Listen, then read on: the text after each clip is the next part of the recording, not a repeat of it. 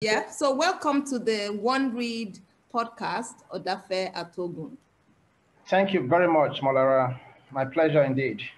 Great. So since Taduno's song has been published quite a number of years now, what's been your Yes. experience and what kind of interactions have you had with readers since its publication? Yeah, it's been mixed. It's been a mixed feedback, mixed reactions, but generally it's been very encouraging and very positive, I would say. And I would say a lot of readers are actually very kind in the sense that they take time to give you feedback, to tell you what they enjoy about your storytelling, to tell you about the flaws. And all of these feedbacks for me only help you to become a better writer. So I'm one for, I'm very open, I'm not averse to getting negative feedbacks at all. For me, it's a good thing in itself, you know. So, but all in all, I would say the readers have been very kind in a very short word. In very short words, yeah. Readers have been very, very kind to me in their reviews. That's good. That's good. Yeah. So let's go back to how it all started. At what point Okay. did you realize that you wanted to be a writer? How did you become a writer? Molara, if we are to go into that, we're going to be here for the next 1 week. Okay, give us the short version. Seriously, The seriously. very So short now version. I'll take you back to my childhood. This has to go back to my childhood. When I was living away from my parents, right? Yes. My father was a headmaster, and at some point, while I was still a child, I think I was about 6 or 7 then, he took me to live with a friend, a family friend. And I think my father went to school, back to school then, to get his degree and all that. And it was a very, I would say, troubled childhood for me back then, and very difficult indeed. So my father, I was away from my father, from my mother, no, no form of protection for me as a child, a 6 or 7 old year child, you can imagine. And I always wanted to reach out to my parents, to my father, to my mother, and the only way I could do that was to write letters to my father specifically. Yeah, because my mother was in the village, so I write letters to my father. Even though these letters never get delivered, it gave me a sort of like release, just writing to my father, expressing myself, my condition, my desire to be with my family, to be loved, to be, pampered like a child, you know. So I write these letters and I give them to my custodian, but I sensed that they never got delivered. But that did not dissuade me from writing more letters anyway. So that I would say was the beginning when I started to hone my writing skills. Now, fast forward to secondary school. Um, I told my father I wanted to become a writer. And he said, no, you have to become an accountant. Writers are very poor. My father was a mathematician. He's late now. He's a mathematician. He was a mathematician. And he wanted me to become an accountant. And I did not have that flair for that specific vocation. But because, African context now, you must listen to your parents. So I said, okay, I'll go and study accounting. But I kept writing, you know. So, and then I found it very difficult to communicate with my father. After the years I've spent with the family friend, before coming back to my parents again now, there was a gap in communication, as you could imagine. Yeah. And so what I do then is to write letters to my dad. We live under the same roof, but when I want to express myself, maybe I want a pair of shoes, I want money for school fees, I want something, I want to buy this, I want to do that. I'll put them in a letter to my father. So without him knowing it, even though he was averse to me becoming a writer, he was, preparing me for a career in writing without realizing it. That So, sounds so great. yeah, so those letters became the foundation upon which I developed my writing skills ultimately, and then one thing led to the other, and Here we are today. we're here today. Yeah.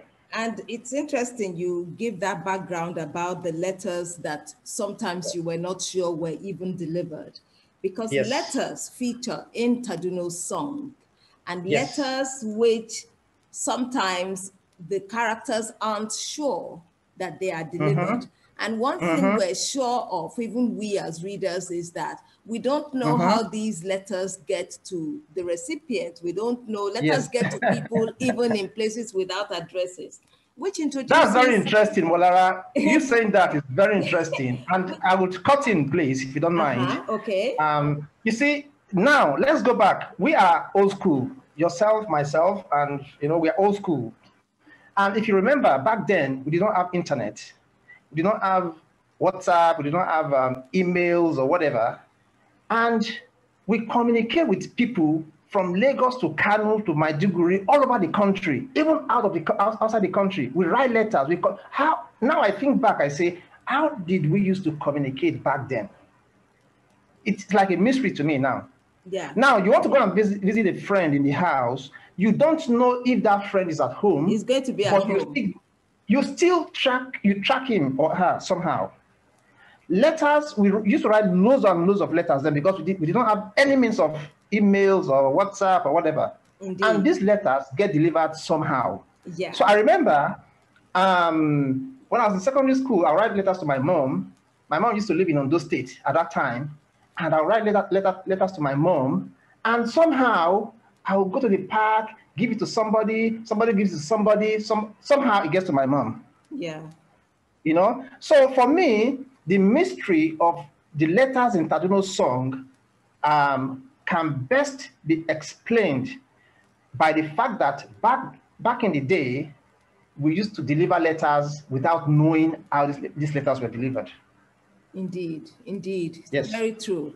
Because the first letter in the novel arrives, yes, reaches Taduno's hand in a yes, city without a name. It's an yes, envelope without an address. And that's right. why I talk about we don't even know how the letters get there. Now, and the way it's presented in the novel, there's definitely elements of unreality, even in the fantastical, even in the idea of these letters. Did you wonder if readers would connect with that, or if readers would find that believable? Well, again, I think humans, we are blessed with a very wild imagination.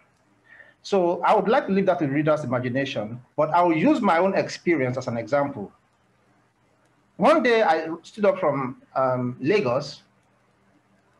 I said I was going to Kano to go and see my uncle. I don't have my uncle's address. I don't have my uncle's, okay, then there was no mobile phones anyway. I don't have my uncle's address, and I left Lagos, and I traveled all the way to Kano to search for my uncle. And I through the help of one or two people, I was able to track my uncle. So I would say that the mode of delivery of these letters are not so much a mystery as I don't know. They're not a mystery to me, really. So that we are the ones that have forgotten. So we are the ones that have forgotten how such mechanisms used to work. We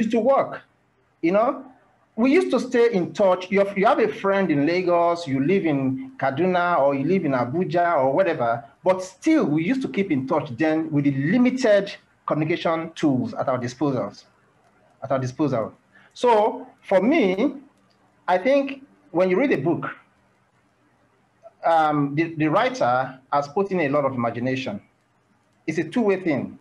The reader too also need to put in some bit of imagination for the understanding to be complete. And that's why in the interview I had with one reader, I said, the writer and the reader are united, are perpetually united in a relationship that can be best described as a labor of love. So it's because no matter how well you write, no matter how beautiful a story you've written, if at the end of the day, the reader does not connect to that story, it's a waste. Indeed. And the readers are not mechanical, they're not mechanical, they're not robots. They have their own imagination as well. So you're reading a book, and even though the writer's imagination has transported you to a different world, you are also leveraging on your own imagination to actualize or to see the possibility of that world being real. So without the reader's imagination, a story would actually be wasted. Okay, I'm touched by what we've just jointly agreed on, the idea that we've forgotten how the system of letters used to work, how letters were delivered. And the idea of forgetfulness is one of the themes of this novel, because Taduno comes back to his city, to Lagos, to his community, and everybody's forgotten him. They've forgotten. And is there a metaphor here that you as an author that you're working with in this novel, this whole idea of him having been forgotten? Yes, definitely. There's a metaphor there. Now, I'll put it this way. Taduno is a threat to the government. The government is after Taduno. And anyone associated with Taduno would be dealt with by the government, no question. It's like you trying to harbor a wanted person, someone wanted by the government. So now, because there is this pervasive atmosphere of fear in the country at that time, everyone tend to like shy away from Taduno. We don't want trouble. You know, that kind of situation. I don't want trouble. I don't know you. You come and say, don't you know me? I'm Taduno. Your name, I don't know you. I don't want trouble with government. So it's a selective amnesia, I would say. We choose to forget because we are afraid. We choose to forget because we are not selfless enough to identify with the cause. We choose to forget because of our own selfish interest. What is it going to benefit us by associating with Taduno? So it is happening in our country today, where stakeholders in the country, in government, even public stakeholders, would think of what benefit they would derive before they identify with a certain cause. So when people shied away from Taduno, it's not so much out of the fact that they are forgetting Taduno, but because they were afraid of the consequences of doing so. Now, thanks for that answer. What do you think is the connection between writing? I mean, definitely with the music in this, in the narrative, Taduno definitely feels that music can achieve something. Just like Fela said, music is a weapon. Do you think writing and activism are connected? Or maybe the question is, do you think that art must serve a purpose in society? Well, that question, I believe, has been asked quite a few times, to my knowledge. And I think,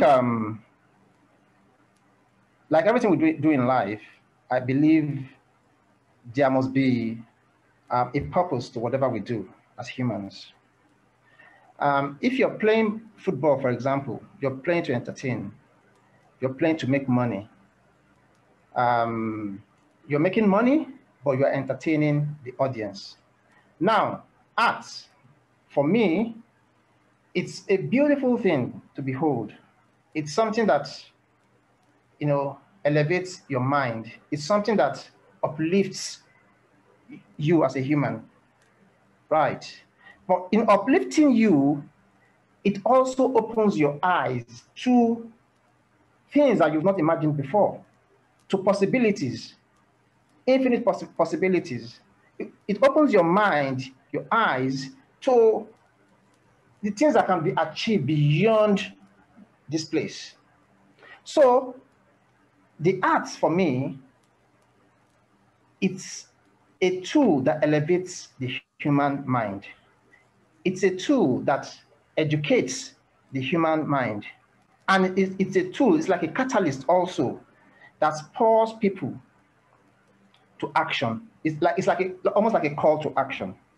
So the arts must definitely serve a purpose for it to be ultimately meaningful beyond the beauty, because you look at beauty is ephemeral. Let's not forget, beauty could be ephemeral. So beyond that beauty that we see now, what is there? And that's a question we must ask ourselves when we, admire a piece of art or we read a piece of art. Well, where did you get the inspiration for some of these characters? Wow, interesting question, Molara. Now, I have a way, you see, for me, I like simplifying my writing when I'm writing. I like to make it very simple for me, for myself, So when I write, the starting point for me is to name my characters, connect them to people I know. People that have they might have the slightest traits of my fictional characters. So I connect these names. So when I'm writing about Madara now, I can imagine what you can do, what you cannot do, how you're going to do this. So it makes it easier for me. So now, when I was writing Taduno's song, obviously, the president was modeled on, what's it called? Abacha. Nigerian dictators, let me put it that way. Abacha, Babangida, it seemed like, Buhari, because we have everybody. June 12 mentioned in there. Exactly. Yeah, it seemed like Babangida could be in the frame as well, yes. Exactly. So, Taduno basically himself, a composite of Nigerian character, yes. Military dictators. Yes. Mm-hmm. Yes, you're right. So obviously, Taduno was modeled on Fela Kuti, and the power of Fela's music is known to everyone. So the power of Taduno's music was modeled on Fela's music. Now, to make, like I said, to simplify the writing for me, to make it easier for me to, to write, to imagine, and whatever, I name characters after people I know. TK, like I said, Tony Khan came to mind. Tony Khan, the writer. Yeah, Roland Aroli came to mind.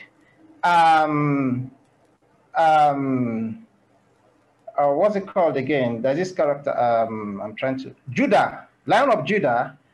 There's this young boy I used to play football with back in the day, and I call him, his name is Judah, so I call him Lion of Judah, and he will say that's me. Understand? So I was able to relate all of these things, these characters, jotting my memories from people I've known, places I've been to, and all that stuff. And I remember that I once went to TBS in Lagos to cover an event, as a journalist. Yeah. Long time ago. So all of those memories came to play when I was developing my characters. And also, another easy character in the book is Kongi, which obviously is Wole Soyinka. Soyinka, yes. Soyinka, and we know Soyinka and Fela Kuti are cousins, related. I believe. Mm-hmm. Related. So, and describing Kongi was so easy for me because you could relate with this man. Indeed. We know his pen is much more powerful than the gun. So it was easy for me to describe him, So, and I've always imagined, Babangida, how does he relate with people behind that smile? We all know this man is made of steel, but he has this infectious smile, this charming smile that can disarm anybody. So I try to imagine beyond that smile, behind that smile, what is this man like? And I used that to develop the character, the president. Also, people like Abacha, Buhari. Indeed, dictators all over the world, because they all have one goal, and that is to oppress. And to So silence. to silence. So it's we live in a world that's, there's so much happening these days. There's so much you can relate. You can so much you can relate to, because, for instance, you as a writer, you're well traveled, you're well versed in the cultures of the world. So when you're writing a story, it's easy for you to bring that story to life, because you've witnessed these things. So we witnessed the brutality of dictators in this country, and we still are witnessing such brutality. So I would say Nigeria is a very ripe ground for materials for the writer, for the artist generally. Wow. Now you've mentioned TBS, the Tafawa Balewa Square. Yes. You've mentioned, and that was going to be one of my questions, because a lot of the action takes place at TBS. A real place, a real life place that looms even larger in your narrative. Can you talk a bit more about the reimagining of TBS in Taduno's song? Yes. For me, TBS is like, I have very fond memories of TBS, a place of culture where you find people from all walks of life, mingling at events, You and almost turn it into a kind of democratized space. yes. And also at that time, I used to see a lot of people, homeless people, maybe not even homeless, people that are just out there enjoying themselves. And they sort of like, they owned that space. They loved that space. So they identify with that space. So sometimes maybe you see people, you might see somebody at TBS, sleeping at TBS overnight. It's not that that person is homeless, but this person has an attachment to this place that somebody else cannot, understand. So it's just like, back then, for me, Lagos was a beautiful place back then. I loved Lagos. I felt Lagos is the best, place in the world to live. Not now. So the same thing with TBS. TBS for me is where you go in Lagos and you find all sorts of people from all walks of life. The rich, the poor, the beggars, and everybody at TBS, they exude life. They exude life. So TBS is like, it's not just an iconic space. It is a space of life, because there, whether you are poor, whether you are rich, you're a beggar, you are sustained in TBS. Again, you've beaten me to the question of the homeless people. We're going to try and flesh that out a bit more. There are a lot, it's unmissable. There are a lot of homeless people in the novel, and who are portrayed with humanity, with a lot of gravitas. And Taduno finds a sense of community among these homeless people. What are we to make of this kind of brotherhood or sense of community that they have between them, Taduno and the band of homeless people? Okay, I'll give you an example of myself. I like using myself as an example. One day, I used to live in Dopemu back then with my friends. So one day, my friend Ayo and I went from Dopemu to Ikeja. Those were our hustling days. So we went to sell something that would give us money to survive, because then we were in school. So we got to Ikeja. Unfortunately, the person that was supposed to pay for this item was not around, and we didn't have transport money on us to go back to Dokpemo. So the option we had was to trek, and it's a long way. So Ayo said, someone rich man, finely dressed, exuding so much wealth. And Ayo said, let's go and ask this man for help, for money to go back home. I said, no, Ayo. In the street, you don't go to rich people. You go to street people like yourself for help. They are more compassionate. He did not believe me. He went to meet this man, and the man turned him down. I said, I told you. I went to somebody on the street, a street man like us, and I said, look, we are stuck. We need money to go back home. And this guy gave us money without asking questions. So there is this brotherhood in the street that as long as you're there, you will survive. You know your own knows you. So that's why in TB, that's why the homeless people in TBS, they banded together so much. And don't forget that when Taduno went to live with them, he went with food with items, clothes, and all that for his friends. Mm-hmm. You know, he became friends with the homeless. Yeah. It's the same way Fela did. Fela was a friend to the homeless people, to the poor and the homeless. Mm-hmm.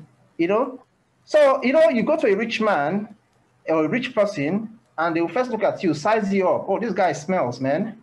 You know, they won't identify with you. But go to the homeless people on the street, people in the street. They understand what life is all about. Some of these people are not just loafers. They are just unfortunate in this journey called life. Victims of circumstances.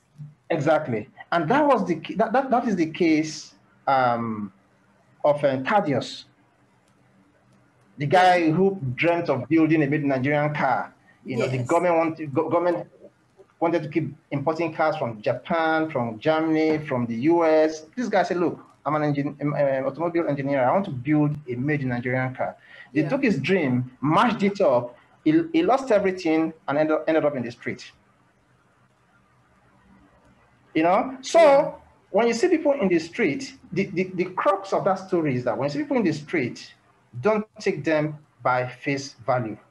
And even if you take them by face value, take them as humans first before you see them as beggars or before you see them as homeless. See them as humans first. Because in this journey called life, anyone can be reduced to that condition. Anyone just can like fall that. victim. Yeah.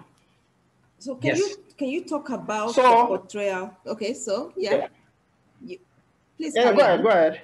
Can you talk a bit more about the portrayal of the city of Lagos? Is it more from your experience, or was there additional research? Because Lagos is very much present, and different areas of Lagos, not just one. How were you able to create this very palpable sense of the city? Okay. I used to find Lagos very fascinating. And I'm sure you know this, Molara, that in Lagos, whether you're rich, whether you're poor, you will still catch fun in Lagos. You know, you will still catch that groove that will make you feel that, yes, I'm in a city, in a big city, you know? So you've lived in London before. I've lived in London myself. You've lived in several cities across the world. And you know that in most of these cities, if you're poor, you're poor. If you're poor, you're poor. But in Nigeria, in Lagos, if you're poor, you will still catch fun. You will still live, you will still have that feel that, yes, I'm living in a city. Yeah. You know, that's why even if you're living in one room, one face me, I face you room, you still feel that, you know, this is Lagos. This is Lagos. I'm in Lagos. You understand? You don't feel you are in Ajegunle or you are in this thing. Yeah. You are in Lagos. So for me, Lagos used to be a very fascinating city, very special city. I used to love Lagos. Like I said, not anymore because of the transport congestion and whatever, and all the fast life. I mean, So definitely in the novel, people get around very easily in Lagos. very easily. Yes. 15 I love minutes Lagos. and they are there. Yes, I used to love this catching Molue in Lagos. I used to be like a master at hanging on Molue, and and it was like a big thrill for us catching Molue in Lagos back in the day. So a city like that was so special in my heart. And I felt I had to give back to Lagos for what Lagos gave to me in those days. Because believe you me, when I lived in Lagos, things were difficult for me and my friends, but we survived. And not just survived, we had fun. We had good fun in Lagos. How can you not? You had experiences that later fed into your writing. Yes, yes. So when I see, especially when I was writing about that TBS, I imagined myself as one of the homeless people there. I imagined myself as a homeless person in Lagos, but not feeling homeless, feeling that I'm in a city, I'm in Lagos, Ekonomowa, Shumo. Yeah. So it's like you can be in New York, in London, and boy, if you're in that condition where you are homeless, you would be very, very miserable, not in Lagos. We still go out and buy our going and bread, and we have a good meal, Yeah. for little or nothing. So Lagos was very, very, and it's still very special, but I think I've just, it's not for me anymore. You're over it. Yes. But you've written a homage to Lagos. Yes. In this book. Okay. Yes. So I have just about 2 or 3 more questions. What kind of music were you listening to when you were writing this novel? What would you guess, Lolara? Well, what would you Fela guess? would be the obvious guess. Yes. Fela, Chris Botti, David Miles Davis, specifically 7 Steps to Heaven. Okay. I love that. Yeah. And Sketches of Spain. I love that album, Sketches of Spain by Miles Davis. Yeah. So, and when I really want pace, I listen to Richard Elliott, and yeah. So for me, music like sets the tone for me when I sit down to write. It sets that tone for me, and it's like it pumps this energy in me, this adrenaline in me that just stimulates my creative juices in the stand. So for me, music is very, very, very key. And when I'm writing, I imagine myself composing songs with my words, with every sentence I make. So that's why I have to make it. My writing is very simple. I'm not used to using big grammars, and because big grammars and music will not go hand in hand, So the simplicity of my writing can be said. Accessible. Accessibility. That's the word. So yeah. So music for me is very, very important. Great to hear. And I'll tell you a story also, Molara. I'll tell you a story. Okay. Back then, I used to like Fela, listen to Fela so much, and my father was like, "This guy and Fela," Then one day, they said they've arrested Fela again. My father said, "What has this man done again?" I said, "He didn't do anything, Daddy." He said, "Yeah, he never does anything, and they keep arresting him. He never does anything." You know that kind of. It's like that cynical. He never does anything, and they keep arresting him. So he's trying to say Fela has done something. He's trying to say there's no smoke without fire. Exactly. So, it's and you would realize that Fela's music, his songs are like storytelling. Yeah. To me, they're like telling. Yeah, it's like that. Like, Teacher, don't teach me nonsense. She understand. Shuffling and smiling. Make my brother suffer. Make I not talk. These are real life stories, Yeah, yeah. So, I bring that. I try to village, transport that. anywhere in Africa. Yeah. Yeah.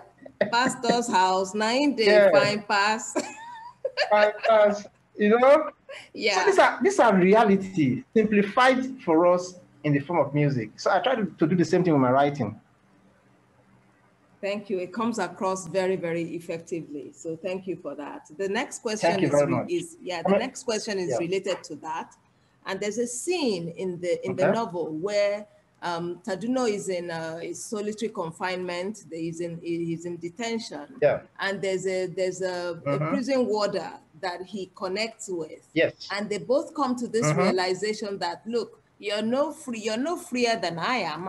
In fact, I'm freer than you. You yourself, you're a captive of this system. regime. And this regime. rereading that scene a couple of days ago, I thought of Asha's song Jailer, Mr. Jailer. Both of them, where she talks about, Mr. Jailer, you and I, we are both prisoners. So that song encapsulated that scene perfectly for me. And I wanted to know, is there any particular song that captures a scene in the novel succinctly for you? Any particular one song that captures a scene in Taduno's song and for that, you?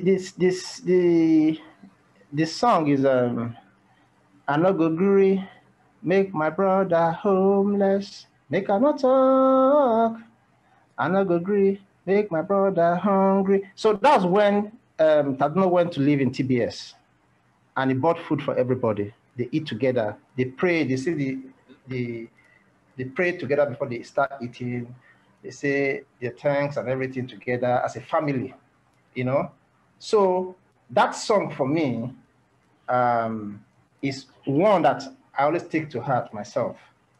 Wherever I can, I make sure that I allow this goodwill to trickle down, to the unfortunate or the less privileged, So yeah, and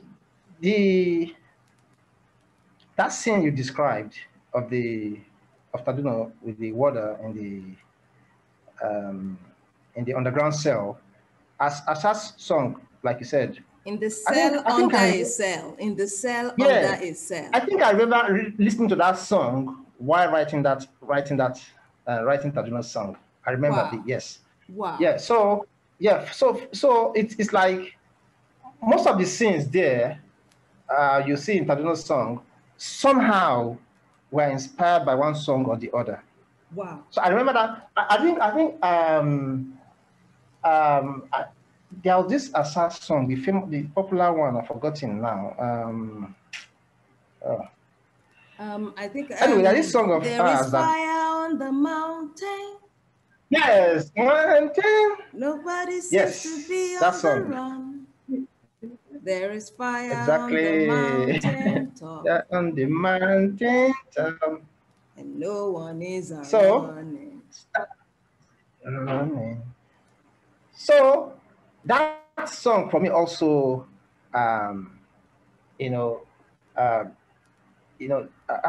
stimulates this awareness in me that, look, if you don't look out for your neighbor, you would end up in the same condition as your neighbor. If you don't look out because you feel, oh, it's not my business, it's gonna, at the end of the day, it's gonna be your business, because the ripple effect is gonna get to you, and you would have no choice. So all of these songs, that underground, that cell under the underground cell, the cell under an underground cell, was also partly inspired by that Asha's song. Listening to that song, so I imagine, how would these dictators how do they keep their victims so far away from human communication? How do they manage to like keep them that no one can even, they won't even see the sun shining, they won't see the sun at all, the rays of the sun at all. So I imagine what it's like to be their victim, to be in that place where you are totally cut off from all human communication. You can't even see, you don't know if it's daylight or if it's, nighttime, So all of these imaginations, trying to like imagine what the dictator's cell looks like, really, helped me to put so much into that description. Thank you. My final question. Yeah. Do you feel it's important to give the reader a happy ending or not? Okay. And how would you define a happy ending? Well, okay. Some time ago, we are not giving anything away about the novel. Yes, I know. But I'm asking this question. I know. Some time ago, the French ambassador to Nigeria invited me to a lunch in Abuja. When he sent for me, I was wondering, why is the ambassador sending for me? The secretary wrote to me and he wants to see me, and I was wondering. So I went there for lunch, and he said he read my book and he loved it, and he learned that I lived in Abuja, so he had to like get in touch with me. I was very, very touched. I was really, really touched. And during our conversation, he said something. He said, look, he said, your work reminds me of Kafka.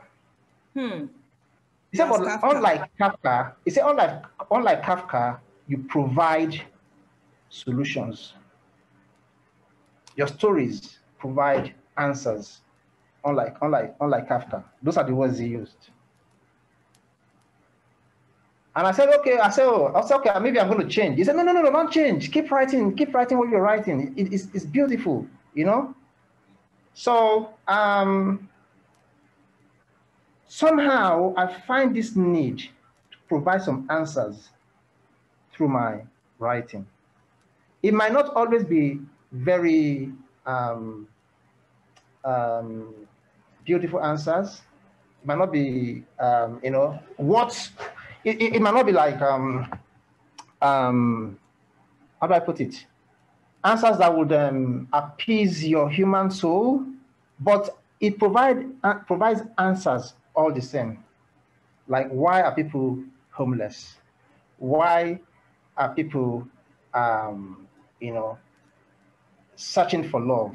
What is the purpose of love? So I try to provide answers in those regards, but not necessarily, a happy ending, because at the end of the day, life is what it is.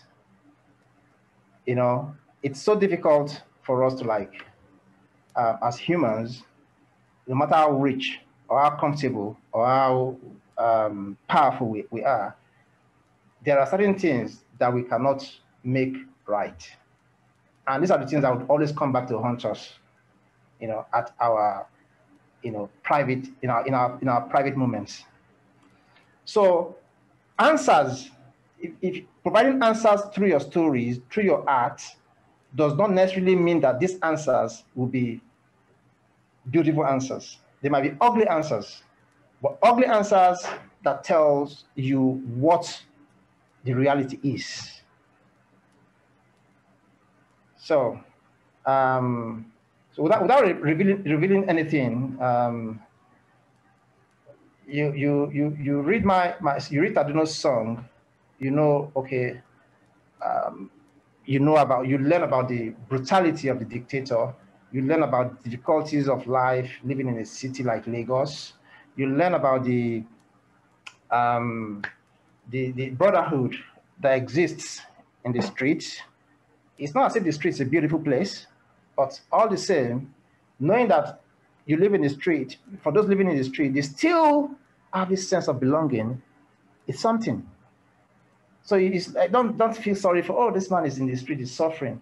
That man in the street suffering might be much happier than you living in a mansion. Indeed. So the answers that we seek are not always the always beautiful answers, you know, or they're not what we might be searching for, you know. So, but when they come to us, when answers come to us, it's up to us to embrace these answers and take them as part of our existence. Great. On that note, thank you so much for your time.